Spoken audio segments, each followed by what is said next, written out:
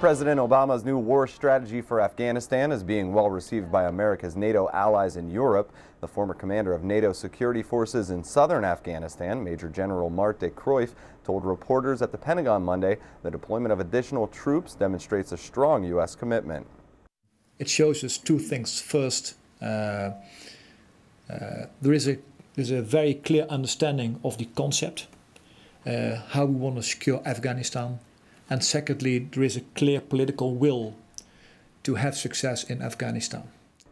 The former commander said he also supports the deployment of additional civilian capabilities to Afghanistan.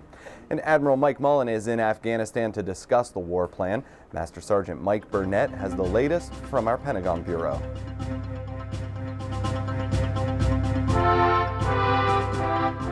In the wake of President Obama's strategy for Afghanistan, Admiral Mike Mullen, chairman of the Joint Chiefs of Staff, recently visited downrange to discuss a key part of that strategy, to add an additional 30,000 troops to the region. He said he had met with U.S. Marines in Camp Lejeune in North Carolina before coming to Kabul and warned them to prepare for a tough fight. Admiral Mullen also asked the Marines to learn all they can about the Afghan culture and customs.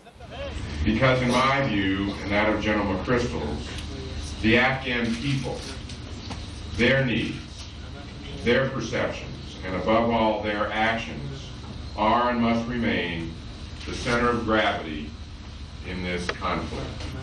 To prevent future Taliban rule, Admiral Mullen said we must protect the Afghan people and put their lasting security first. They must know and they must feel safe enough to stand against the intimidation and brutality of the Taliban. Admiral Mullen meets with Afghan President Hamid Karzai later Monday and intends to visit Islamabad later in the week. From the Pentagon, Master Sergeant Mike Burnett. The Department of Defense has released recruiting and retention numbers for November. The Army had more than 7,000 accessions. The Marine Corps had more than 1,700, the Air Force 2,800, and the Navy had more than 3,200.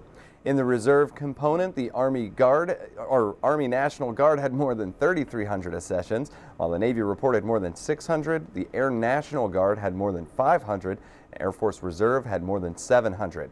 Army Reserve has more than 2,700 accessions, and the Marine Corps Reserve had more than 700. The Oregon Army National Guard is helping with the search for two missing hikers on Mount Hood. An aerial surveillance team comprised of Civil Air Patrol, Oregon Army National Guard, and the U.S. Coast Guard has assessed avalanche conditions near a remote area where the hikers disappeared. A UH-60 Black Hawk helicopter launched from an Army Aviation Support Facility Monday to also assist in the search. The North American Aerospace Defense Command plans to conduct a flight exercise Tuesday over the nation's capital. The flights will take place around midnight and continue through the early morning hours. Residents can expect to hear and see aircraft. The exercise will test NORAD's rapid response capability. Coming up ahead on Around the Services, Cowboy Glitz, see how the rodeo is honoring the military. But first, more flu fears. There's another health danger from the H1N1 virus. We'll explain. Stick around, Sergeant Ted McDonald is back with more.